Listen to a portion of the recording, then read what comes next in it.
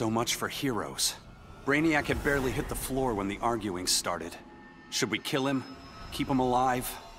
I couldn't watch them go to war. Not again. So I ran. Into the Speed Force.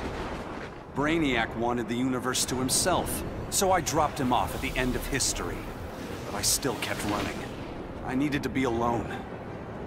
Then I heard a familiar voice. It was Jay, and the other speedsters. A crisis is coming, he told me.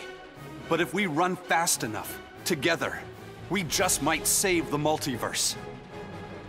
I thought I'd been running away, but I was running towards something. It's good to believe in heroes again.